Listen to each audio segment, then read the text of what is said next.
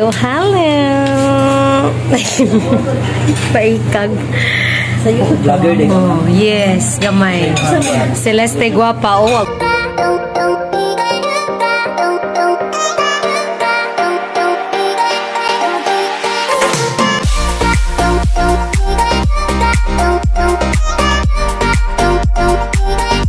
Beautiful people, how are you today? I hope that you're feeling good and feeling blessed. So I am here in Garden Cafe to attend a PTA officers meeting of the University of Bohol Grade School. As I am here now in one of the restaurants here in Tagbilaran City, wherein their employees or workers are deaf mute, and I want to meet some of them because I know some of the sign languages.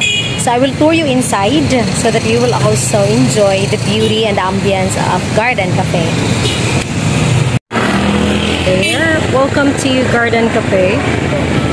Garden Cafe is located near the St. Joseph Cathedral in Tagbilaran City, and this is just really beside the St. Joseph Cathedral.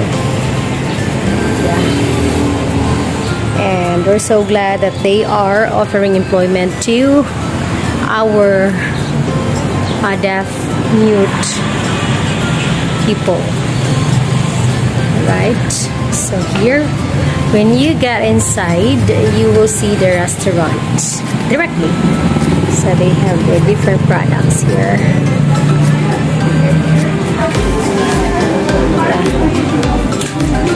Oh, for sale. We have here so baratong squash and they are organic harvest. Oh, so they have here blueberry cheesecake, choco muffin, mango float, black forest, dark choco cake. So they're offering here snacks and meals actually, and there are also employees who are not deaf mute. Yeah. So let's go upstairs here. And their motif in the restaurant is countryside. You can see different karaan siya, then more horses.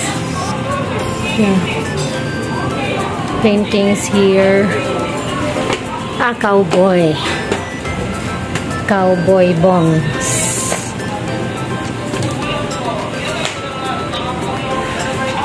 So this is the second floor. Kanindot diri kay kada table na siya division. Yeah. Kay division. You can actually have a little privacy. And the meals here are also affordable. See that? Yeah. It is a real deer preserved. So this restaurant is also air conditioned. Yeah. More beauties here.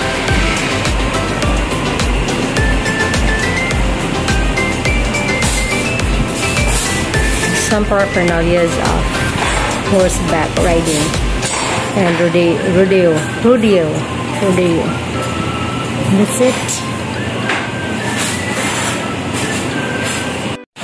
So let's go down and I will show you the first floor of the restaurant.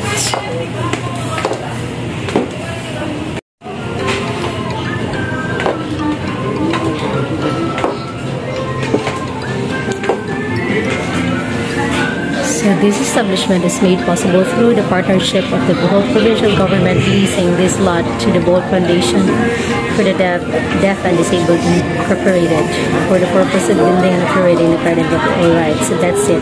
That's why most of their employees are deaf. See, look at cute. So this is the First floor. Cashier.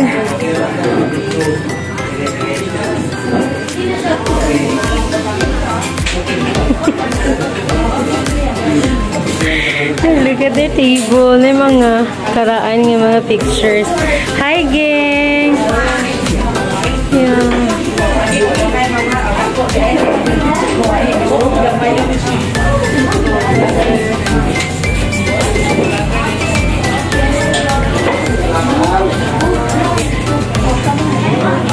Kami mag-meeting, may usang pagkasto mong milyones.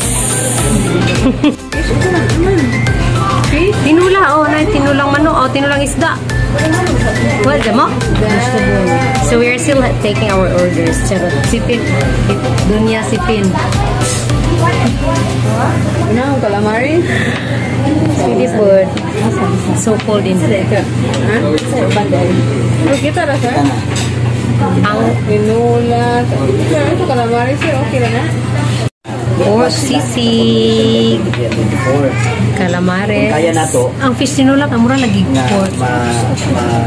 Fish Hatag ni. tinola. Akong plano, kinila itong paliton na sa kusura.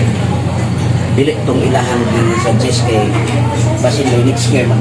Ano kita po taglain. Kasi niya po next year ang So, hello! Paikag.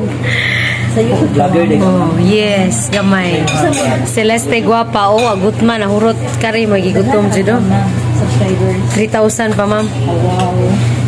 Undang na pin, tawag ko pulis ron. $4. Undang na, sir.